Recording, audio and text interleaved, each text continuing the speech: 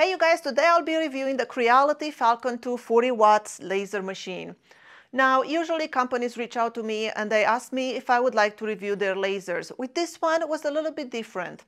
I was the one that reached out to Creality and asked them if they would be willing to send me this item so I can review it for you guys.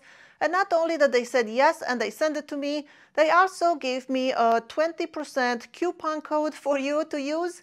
So if you use the link in the description below and the code 20Falcon, you will get 20% off when you purchase the 40 watts or the 22 watt machine.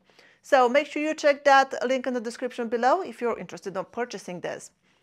Now, they also sent me the honeycomb grid and the cover, the Creality cover for the machine. And I believe these are not included with the machine when you purchase it. You have to purchase separately, but they did send it to me, so I will be using it for these demonstrations. Now, when you purchase the machine, it comes pretty much assembled. The only thing you need to do is plug in the cables and put in the laser module.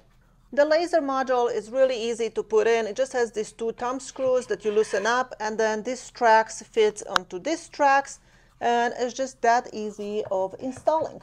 Now, these two thumb screws are also used for focusing, and the way it works, you have the material under, and then you have this focusing block. And for engraving, you will use this step over here, and also you'll use the same step for cutting material up to 3 millimeter. Then if you cut material thicker than 3 millimeter, like from 4 to 6, you'll use this step, and then for really thick materials, you will use this step over here. And what these steps are doing, they're just basically defocusing the laser, so it's focused more inside of the wood and it can cut a lot deeper and better. And I really like this kind of focusing block so much better than, let's say, the longer one, or it's just that metal tube. So to focus, for engraving, you'll put the block under and you loosen these two thumb screws.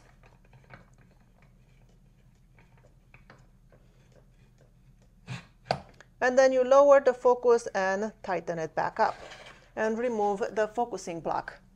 Now, looking at the machine in the front, you just have the normal simple interface, a few buttons. I do not use these buttons because I like to control the laser straight from my computer. You have the emergency stop. If you push it down, it stops automatically, and then to start it again, you have to twist and it releases back up. You have the keys for if you have small children and they like to push buttons and you want to make sure they can never turn this laser on, then you can lock it, take away the keys, and nobody will be able to use the laser unless they have the keys. On the left side of the machine, you have the port for attaching your air pump. It does come with an air pump. It's your typical fish tank kind of air pump. It works really, really well. And then you also have a dial here for controlling the flow of your air pump. If you go all the way down, the air pump is off. If you go all the way up, it is maximum airflow, and then you can go anywhere in between. On the right side of the machine, you have a slot for the SD card if you choose to use an SD card for your files. And then you have a USB-C port for connecting your computer. You have where you plug in your power cable, and then your on and off switch. Now, on the laser module itself, let me see if I can show you this. You have two lights here, one that says precise, one that says normal, and a button. If you hold down this button, it will toggle between the normal and precise, and I'll tell you more about that in a second. And then you also have a USB-C port over here if you want to plug the laser module straight into your computer to do software update. On the front, you have three lights over here. They're off right now because my laser is not powered on. You have the air, fire, and lens. And what this does is when you turn the machine on, all three of them are green. If you, let's say, you turn the airflow off or very low power, it will turn red. The fire, if it detects a fire, it will turn red. If not, it's normally in green. And then the lens light, it will let you know when your lens gets dirty.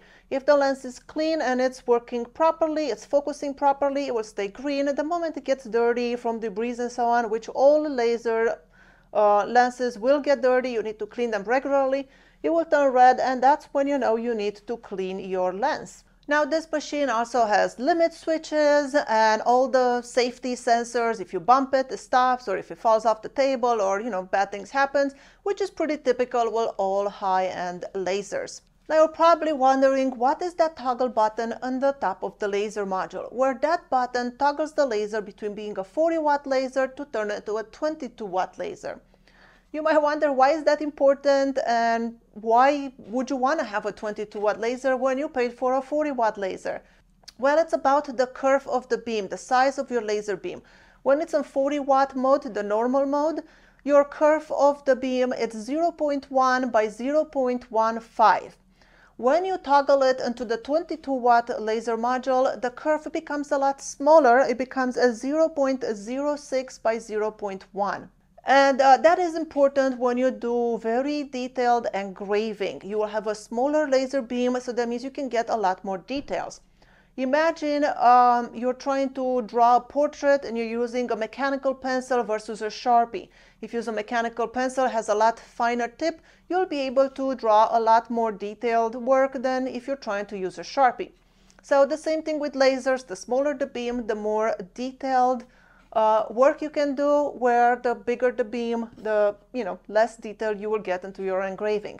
Now, all the testing I did, I kept my laser into the normal mode, the ones I will be showing you, and my first engraving test was of this cute little fox, and I use it in normal mode. I use speed 600, power 20, so you can see it does not take much power at all.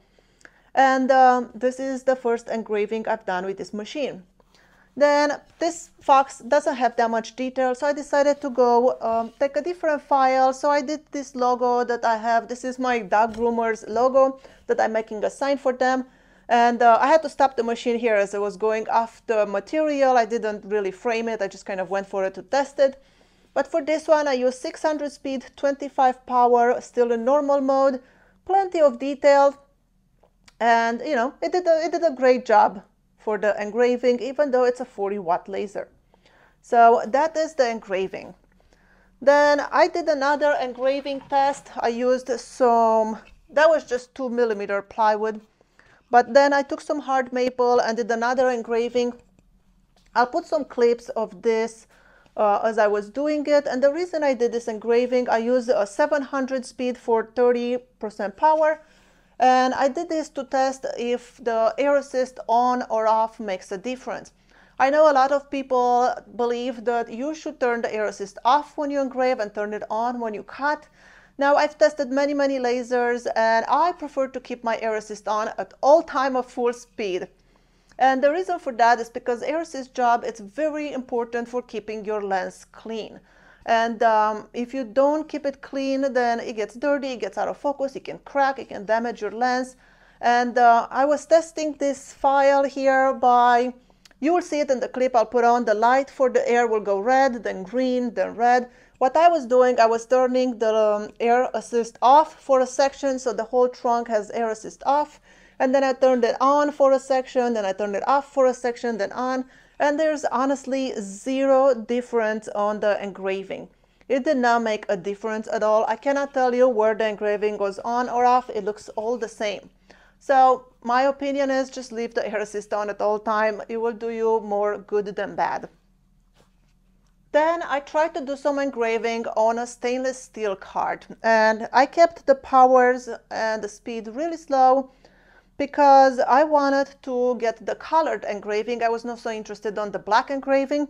And this thing can engrave all the colors of the rainbow.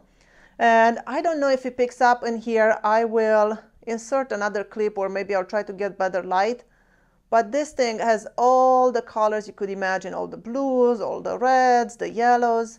And I'm not sure this will pick up on camera here, but I will insert a clip where you can see the colors better. And I engraved it on both sides. I used some setting on one side. Oh, maybe, there you go, the light will show you now there. So I used some settings on this side and then some other settings on this side. I was trying to get more blues.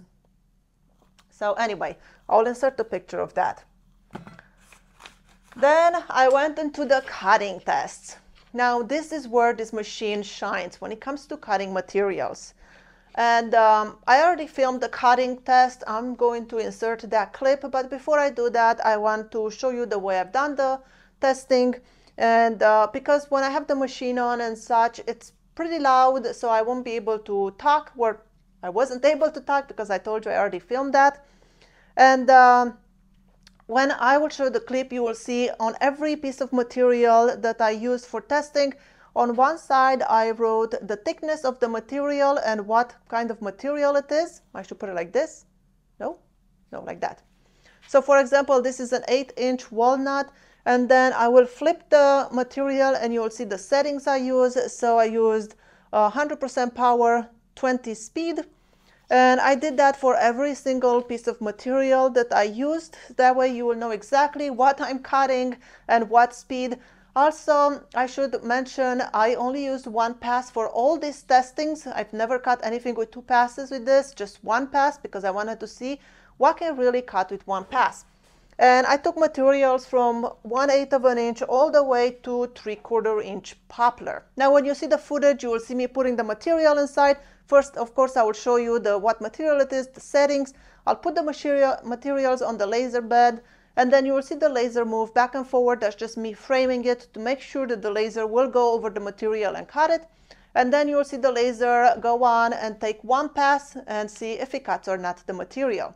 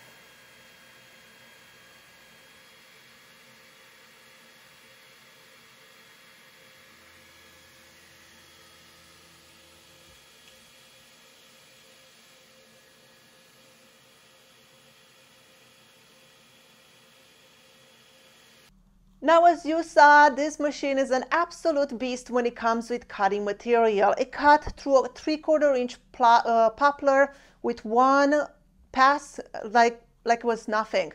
I think I could have even went a little bit faster, or lower power, and it would have still cut it with absolutely no problem. So I thought to myself, well, I have another 40-watt laser. I have my Xtool S1 40-watt. The same settings, should probably cut the same 3/4 inch poplar, which I've never tried to cut it into my Xtool. So I wanted to do the test to see if my fancy Xtool machine can do it. So I took the 3/4 inch poplar and put it into my Xtool S1 40-watt machine, and I tried to put the same settings, but Xtool software would only allow me to do 1 or 2 speed. I cannot do 1.7. So I decided to go with 1, which is a lot slower, so it should cut a lot deeper and better. So I did that, and as you will see in this clip, it did not cut all the way through. And this is the material that I cut, the 3/4 inch poplar with my Xtool 40-watt. And then here is the one that we cut with the Creality Falcon 240-watt. Now you will also notice that the Creality gave a really clean cut, where the Xtool had some charring and some fibers that were not all the way cut. So I believe this Creality Falcon 240-watt machine, it is the most powerful diode laser right now on the market when it comes to cutting. I apologize, you guys. I had to come inside because my construction workers started work, and it's very, very loud. You can even hear it from here, but it's a little bit quieter, and I can, finish filming this video. Now, it's important to understand that no laser is perfect. They all fall short somewhere, and I think this laser is falling short when it comes to engraving. And I'm not talking about just normal engraving for logos and signs and whatever. I'm talking about doing really fine engraving, like grayscale engraving. If you are if you're buying this laser specifically for engraving, I think you're better off with the 22-watt version. But if you want it for cutting, this is probably the best diode laser right now on the market when it comes to cutting, the most powerful. You saw how it cuts through 3/4 inch hardwood with absolutely no problem, so it's fantastic for cutting. Now, you might be wondering, well, how about that toggle button on the top where you can just turn it into a 22-watt laser? And although that gives you a little bit better, finer engraving, it is not the same like the 22-watt. If you put them head to head, you will see that the 20-watt laser has an advantage over the 40-watt when it's in 22-watt mode. So it's really, you have to think about it before you purchase this laser. What are you going to use it for? If you're purchasing it for mostly engraving and just some cutting of thin materials, then I think the 22-watt, it's a better laser for you. If you are purchasing this laser for cutting thicker materials and making boxes or signs or so on, then I think the 40-watt laser, it's really the better one when it comes to cutting. I hope this was helpful to you and you learned something new. Thank you so much for watching. My name is Skylar Ewing, and I'll see you in my next video.